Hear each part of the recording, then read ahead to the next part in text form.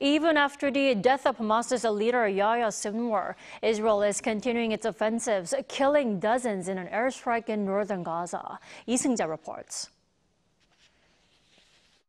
The Israeli military is continuing its offensives in Gaza, despite the death of Hamas's leader Yahya Sinwar.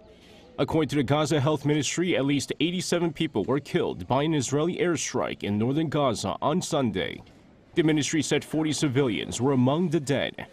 However, the Israeli military says while it's confirming the exact number of casualties, its initial investigation shows that Hamas has exaggerated the figures. It added that the military is trying to avoid causing harm to civilians.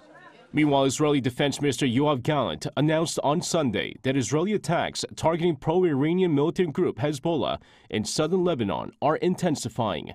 He added that the IDF has been successful so far in not only defeating its enemy, but also destroying areas that Hezbollah had tried to use to launch airstrikes against Israel.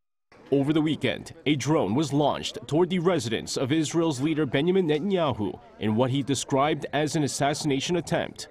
According to Netanyahu, the assassination attempt on him and his wife by Hezbollah was a grave mistake, and he vowed to continue fighting.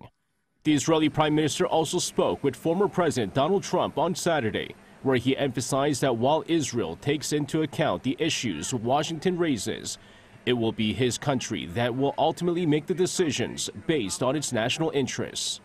Thousands of protesters also took to the streets of Tel Aviv on Saturday, calling on the Israeli leader to sign a ceasefire deal that would lead to the release of the Israeli hostages. Relatives of hostages also took part in the protest, saying negotiations were long overdue. It's believed that 101 Israeli hostages are still being held captive by Hamas since the October 7, 2023 attack that sparked the current war in the region. Seung-jae, Arirang News.